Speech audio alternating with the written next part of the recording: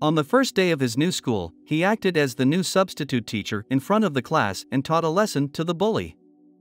Donsler pays Q, press Q. He lived in New York City during the 50s.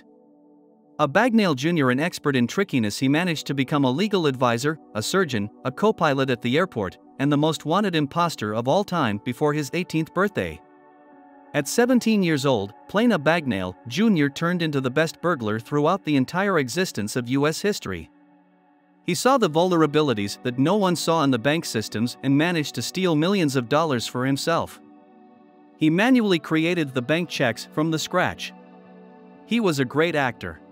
With luck, he managed to fool the authorities precisely to get himself out of trouble right in time. I mean, come on, he's dabbling in government checks here. I've been following a paper trail on this guy for months now.